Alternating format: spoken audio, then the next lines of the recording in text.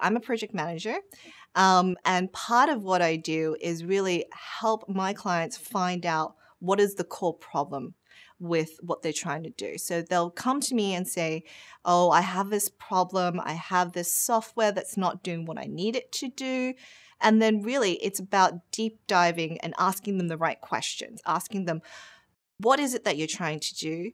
Why is it not working? And how can I make it better for you? What makes a great manager, project manager, or any other manager is that you understand your team, your needs, and the goals that they should achieve, and you facilitate for success. So you set your team up for success. Work hard, but work smart.